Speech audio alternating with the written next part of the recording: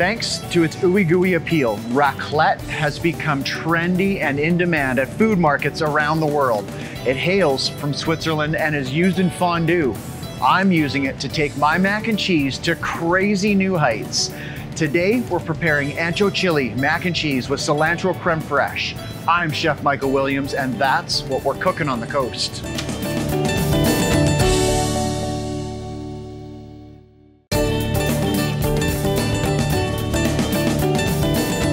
There are certain ingredients that will instantly upgrade your home kitchen. Ancho chilies are one of those ingredients that, take your meal to a different level. That's what we're doing today. Ancho chili mac and cheese with cilantro creme fraiche. Let's make some magic. I am already underway, actually. Macaroni is boiling and it's just about to come out of the pot. Now I want to run you through this. This macaroni is cooked al dente, yeah? That means firm, right? Like not quite ready to enjoy. It's firm to the tooth, firm to the bite. Al dente is the direct translation. So what we want to do here is we want to cool this pasta down. Just got to grab my spatula here. Make sure we don't waste any. We want to let this pasta cool down without running water on it. We'll lose some of the great starchy flavor and the goodness. So, strain it off, put it onto a tray.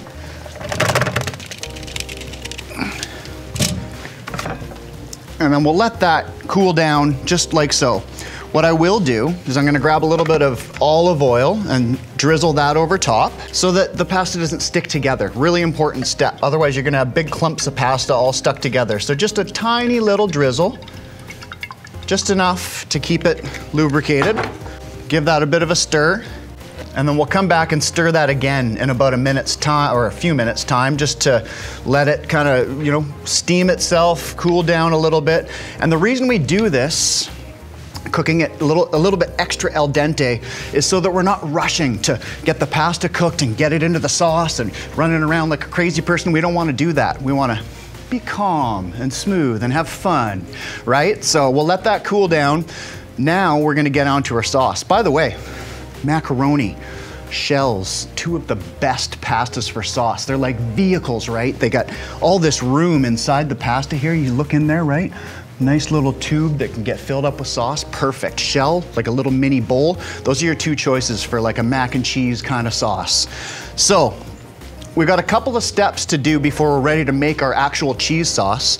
And the first step is going to be making an ancho chili sauce. Now, really simple. We've got our blender here. I'm just going to get some ingredients going in this blender and puree them up, and then we're going to heat them up in a pot, okay? So 2 tomatoes, 2 serrano chilies, half of a sweet onion. So let's go ahead and start with our sweet onion here. So I'm going to cut this in half because we only want half of this. It's a big onion. We'll give it a bit of a head start so our blender doesn't have to struggle to chop that. So just a rough chop on those onions, and in they go. Okay, and then as mentioned, we're going to go with 2 tomatoes. I've got some nice ripe, vine-ripened tomatoes here. 2 serrano chilies. They're like jalapenos, but just with a little bit more of a kick. And garlic. So let's go ahead and get those in. So same thing again, just gonna give it a bit of a head start so that things can kind of get into the path of the blade. And now with the chilies, if you love heat, just leave all of the seeds and veins. If you want the sauce a little bit milder, you can remove some of the seeds and the veins. And the best way to do that is to get your chili into quarters. Once it's in quarters, it's really easy to just remove the seeds and the veins like so. Okay, and I like heat personally, so how I do it is I do some seeds and remove some. So with half I'm going to take out and half I'm leaving in. They're already in the blender there. So there we've got our serranos, a little bit of garlic, 2 or 3 cloves, or 4 or 5. With Mexican flavors, it's one of the predominant flavors, so there's always lots of garlic in Mexican cooking. So we got 1, 2, 3, 4. Let's go there. And then we'll move on to next steps. So, ancho chili, as mentioned. Beautiful spice. You can buy this in powder form now. It's a really, really tasty chili. Kind of smoky, got like a chocolatey kind of tobacco flavor to it. We're gonna put in a couple of teaspoons. I'm just gonna eyeball it. Always break out the measuring spoons and cups if you're more comfortable with that. And I think we're ready to blend this up. Am I forgetting anything? I don't think so. Just before I do that though, I'm gonna get a pot heating up on the stove because that's the next step is we wanna cook this. So let's go ahead and get this heating. While this pot is heating up, let's go ahead and get this pureed. We wanna get this nice and smooth. Our blender is ready to roll.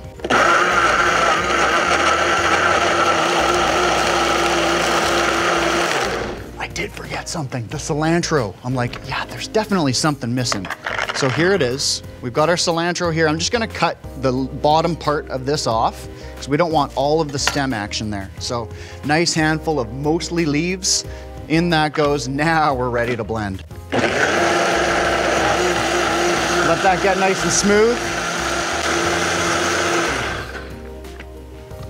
There we go. So this is ready to go into our pot. Let's go ahead and get some oil in here. So the idea is we're gonna kind of fry this sauce. So the pot's nice and hot. I'm gonna get some oil in now. You can see how hot that is. And then in goes our sauce. Careful, because it's liquid and it will splash a little bit, or it could. Make sure we don't lose any of this. Oh, the smells incredible. The garlic, the chilies, the tomato. We'll give that a bit of a stir. And sometimes you just got to get messy in the kitchen. That's what we're doing right now. Get our blender jar out of the way here.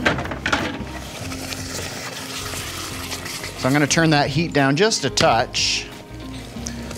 And we'll grab a cloth, clean as we go. That's the beautiful thing about induction. It's so easy to clean. The smell's so beautiful. It's actually bringing a tear to my eye because I just love those chilies. They burn and they feel so good. So I got to dry my tear here. Bear with me. All right, looks like we need another clean because this is jumping all over the place. And you know what, I cook hard. I set off smoke alarms, I make messes. I'm just like anybody else, right? It's all part of it. It's all part of the process. You get those beautiful smells, those flavors. You gotta do it. So this is getting there, we're almost there. Let's go ahead and get our zest. I'm gonna grab my zester and zest up this lime.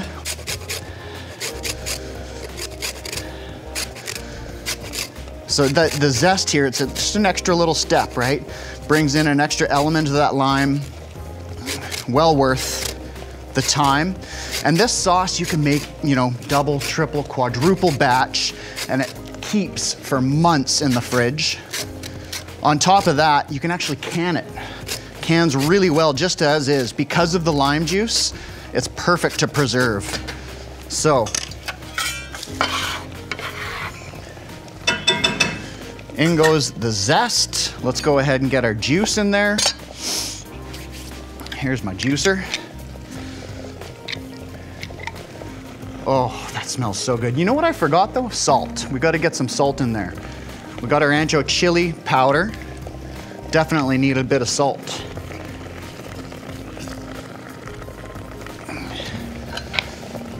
So 2 key steps now are done and ready to go. Things are looking great. We're gonna be back later in the show to pull together our Ancho chili mac and cheese with cilantro creme fraiche. But before that, we're putting away the apron and hitting the road. We'll be back right after the break.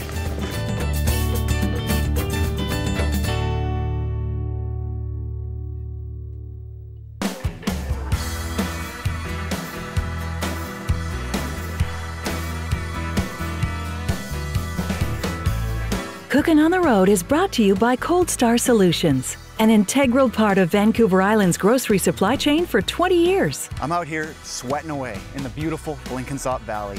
Nothing but bees and raspberries all around me. Just about to meet Rob Galey. Rob, how are you? I'm doing well today. This is fantastic. I love this. It's like an airport. There's bees everywhere. Everywhere, and they are our best friends. Oh, absolutely, yeah. No bees, no food. Yeah, we'd be in trouble without bees, right? Yeah, absolutely. May I pick and eat? Yeah, go ahead. These look amazing. This is how I eat all day, every day. Yeah, I'm a huge fan of your strawberries. I didn't realize you did raspberries so well. They're incredible. Well, thank you very much. These are delicious. These are actually, raspberries are out of season. We are now heading towards the end of August. Yeah. And this is a different kind of raspberry. I only grow this exclusively for our market. Okay. The other ones, first year they grow a primal cane. The second year the primal cane gets tied to this wire and becomes a floral cane, produces the fruit the second year. Okay. Now this is an ever-bearing raspberry plant. It actually produces fruit on the primal cane. So at the end of the year we cut these all right to the ground, and in May these shoots come up and actually produce fruit that year in August. Okay, that looks like a great one right there. That's a beauty. So, you know, raspberries, not just for eating, pureeing them into salad dressings, heck, having them whole in a salad. Nice smoothie in the morning. Oh, you can't, I mean, smoothies, how can you go wrong? And they're so loaded with nutrition, like so much good stuff you can get out of berries. Blueberries, I think you grow blueberries as well, is that right? Absolutely, I do. And the good thing about the berries is I freeze a lot for myself. So all winter long, I'm eating my own berries in the winter. Yeah. That's a little bit of sunshine on a cold winter morning, right? Mm-hmm. Raspberries or blueberries or strawberries out of the freezer. I'm putting a bit of a dent in your margins here. I hope that's okay. That's okay. Yeah. We'll grow more tomorrow. Okay. One of my big concerns about buying, we'll call them conventional berries, is, you know, possible pesticide application. Is that something I should be concerned about? Not at all. I mean, you're watching me eat this. Yeah. I feed it to my children every day. Yeah. I always go with biological controls all the time.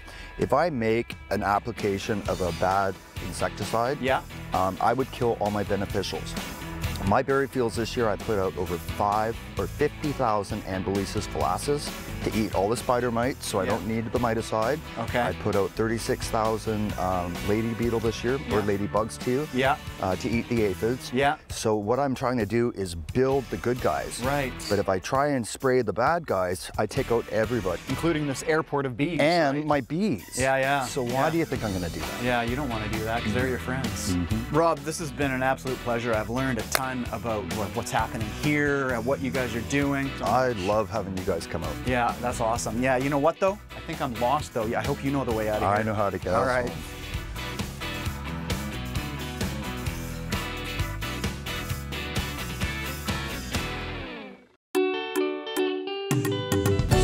It is back into our kitchen. We're pulling together our Ancho chili mac and cheese. I've got lots of stuff on the go here. I need to bring you up to speed, okay? So we've got some bacon that is underway. I make a bacon crumble to go on top of the mac and cheese. Once it's finished, it's a beautiful garnish. So we're gonna get this bacon nice and crispy and then add some breadcrumbs to it. I've got some roux underway here already. Equal parts butter and flour, which I've cooked until we've developed a nice caramelized color here. So this is a bit of a brown roux. I'm now ready to add in my whipping cream, okay? A whole liter of whipping cream goes into here. Now the key is to make sure we don't end up with any clumps of flour. So what I need to do is add this cream slowly. I'm gonna add about, yay much. Make sure that gets whisked and incorporated. And then once I'm happy that there is no kind of clumps of flour, I can go ahead and add the rest of it. So let's go ahead and add the rest of our cream. And that's the first step to our sauce.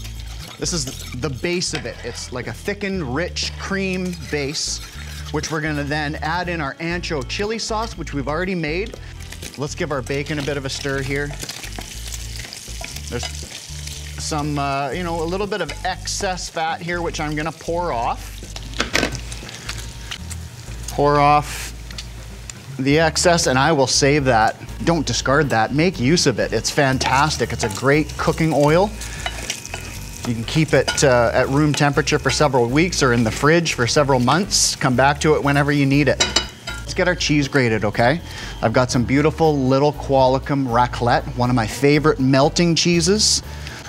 I got one eye on the cream and one eye on my cheese grater. Yeah. Can you do that? Can you split your eyes? I can't. I was just kidding. It was a joke. All right, once our cheese is grated, we got about 200 grams here, which is just perfect. We'll melt that into our cream. We'll get our ancho chili sauce into the cream. Things are coming together beautifully. Give that a quick stir. Give this a quick stir. Let's go ahead and add our breadcrumbs, actually. I've got a nice big tub of homemade breadcrumbs. I always hold on to extra little bits of bread that have, you know, gone past their prime. Make sure you dry them out. And it's always about saving, making use of.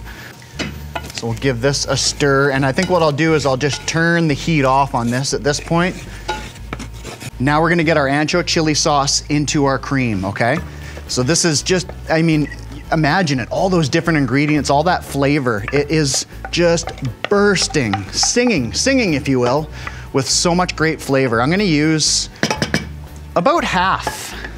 So even the way this recipe is structured, you still end up with some ancho chili sauce left over. You know what I wanna do? I love this sauce so much.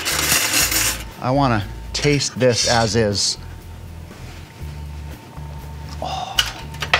So good. So that's now incorporated into our cream. We're ready to melt our cheese into here. And there's enough heat left in this pot, so I'm just gonna actually turn it off. We'll stir this and melt it in. Takes about a minute or so. You wanna keep stirring it so it incorporates nicely and kind of emulsifies itself into that cream. Let's turn off our bacon crumble.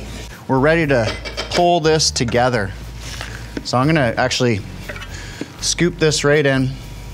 Maybe now that we're getting that cold, you know, cooled down pasta in there, we'll turn our heat back up and bring it to a simmer. I don't think I'm gonna need quite all of this. I actually just eyeballed it and, you know, dumped a little bit extra in. So let's start with that. We're gonna plate now, so let's make sure we're nice and clean. There's one thing you may be wondering, where's the cilantro creme fraiche, right? We're gonna get there, we're almost there. Let's get our plates. Let's get this bowl right here, and here's our creme fraiche. The details of how to make this are in the recipe. Check the show notes. So that's a homemade creme fraiche, which oddly enough is like fresh sour cream. Go figure.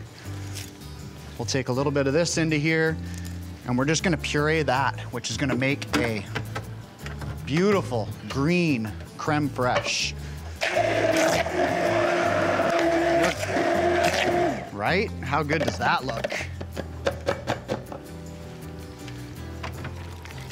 You know what? I'm looking at this, I'm thinking it's a little bit too saucy, so let's get the rest of that pasta in there. Apparently, I poured perfectly. If there is such thing of a too saucy mac and cheese, I did it. Okay, let's hit the plate, shall we? Show you how to finish this off nice. Start off with some of that mac and cheese. Beautiful, just the way it is. Lots of great flavors with that ancho chili sauce. Let's get some of that bacon crumble on there. Just like it was a baked mac and cheese, we're kind of replicating that a little bit in an easy way. And we'll finish it off with some of this beautiful cilantro creme fraiche.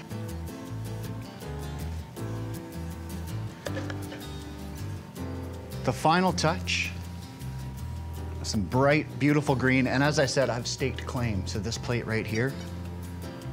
This is probably one of my all-time favorite dishes. There you have it. Ancho chili mac and cheese. The perfect comfort food, you know, with a little bit of sass. Pairings are brought to you by Liquor Plus. Discover the plus. There's only one way to up the game on a delicious mac and cheese, and that is with the perfect beverage pairing. Here in the kitchen, Todd from Phillips, thank you so much for coming down. Thanks for having me. Mac and cheese day, wouldn't miss it for the world. Right on. All so right. yeah, a little bit of a heads up on this. I gave you ancho chili, nice bacon crumble. We've got a cilantro creme fraiche. What's your thoughts on pairing this up? Immediately, the first beer that jumped to mind for me was Hop Circle India Pale Ale, our IPA. It's a really hop-forward, West Coast IPA that I think will pair beautifully with this. You know, it features some really vibrant hops that are expressive. Hops are the spice of beer, so they really impart a lovely floral aroma. Thank you. They give a lot of bitterness, but that bitterness is balanced by the malts we choose. You can see the beer's got a gorgeous honey tone to it. Yeah. And you know, it looks really inviting. So when we get this beer to our nose here, we should get really expressive jump of hop aroma. It smells delicious. Cheers. Cheers. Oh yeah, that's so good. So refreshing. So refreshing. What I love about IPAs with a dish like mac and cheese is the ability of hops to really cut through that creaminess. Okay, well, so we'll see if that stands up to it. Yeah, I'm gonna put that to the test. I'm gonna join you on that. What do you think? Wow, that's spectacular. One of my favorite mac and cheese. Definitely wanted to head right back here though. Ooh. You like it? Yeah, I do like that. Nice. Oh, this is great. Pairing. This is an awesome pairing, yeah. So you guys are not new to the beer game. You guys have been doing awesome for a long time. Tell us a little bit about Phillips. Coming up to our 20th year anniversry this year, which is really exciting. Yeah. You know, we've been making great beer for a long time here in Victoria, and some of our feature beers are really, you know, have been with us a long time. Hop Circle, for example, has been one of our original beers, but we feature a lot of new, fun, exciting styles. Yeah. You can check out things like in our Hop Box, which features 3 of our other hop-forward beers. Cool. And also, I think, would work equally as delicious with this meal. Yeah, really? Any of them you figure? Yeah, I think so. Hops is that real power to balance against cheese. It's probably one of my favorite pairings. You know what? If this is going to be on the menu, I think that's your perfect pairing. You've nailed it. Thank you so much. Thanks so much. Yeah. Check out our website where you'll find the details on today's show. I'm Chef Mike, and don't forget, dinner's better when we eat it together. Cheers. Cheers.